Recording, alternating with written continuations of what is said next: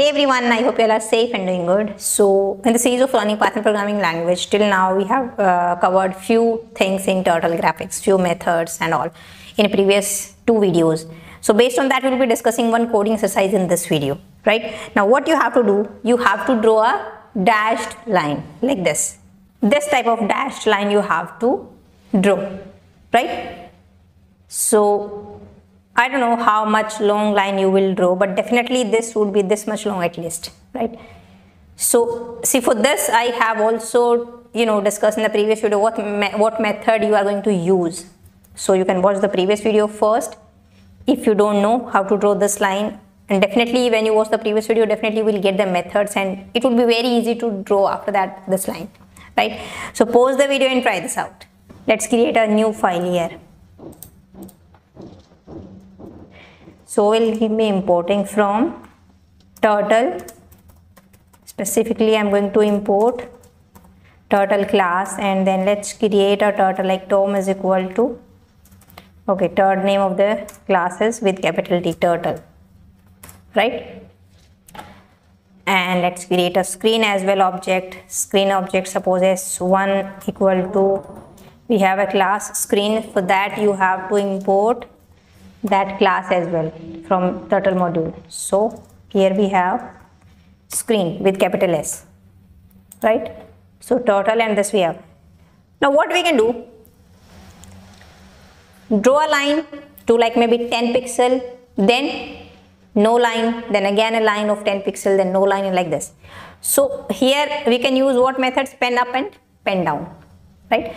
So first draw, move your turtle to forward direction, suppose 10 pixels, right? Then pen up. Pen up. After pen up, just move the circle, this turtle again forward to 10 pixels, and then pen down. And after pen down, again move this to forward, in forward direction to 10 pixels, like this. Pen up, pen down, and draw, right? If I s1 dot, suppose first exit on click, let's call this also. So if I run this thing, let's run this. See, 1 10 pixel, then no pixel, and like this. So yeah, you have to just use these lines again and again, right? So this line forward, then again Control C and just Control V. Again I'm going to paste these lines, again I'm going to paste these lines 3 or 4 times. Again these lines. Let's run this. See, this much line you got. But rather than writing or copy pasting the same line again and again, yeah, we have loop kind of thing, right? We can use for loop. So just remove these lines.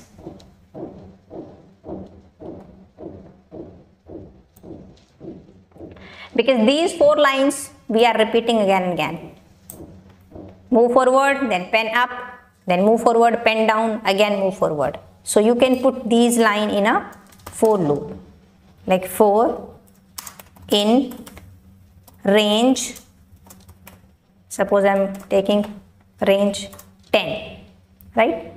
And obviously this would be indented. So rather than this dash, you can write down any variable as well, like for I in range. But dash or this sorry, not dash, it's underscore. Underscore means I don't care about the values, whatever the values is. I just want to run whatever is there in this loop 10 times, that's it. I don't care about the values. So just write down underscore, or any variable you can also take, x, y, z, count, a, b, c, anything, I, that is also fine, right? So let's run this now. See, you can see a dashed line here, right? So this is one way, but I'm not saying that this is the only way to draw a dashed line. There can be another way, multiple ways also. Like maybe when, see, while drawing this line, for 10 pixel the pen color is black, for again 10 pixel the pen color is white. You can change the pen color, then again change the pen color to black, then white, black, white, black, white, for 10 pixels.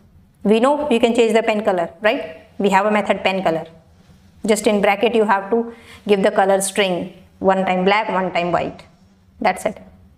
Or you don't have to give even black, because that is by default. But obviously when you are changing the color to white, then you have to change that to black as well, right? So black and white, this thing you need to be.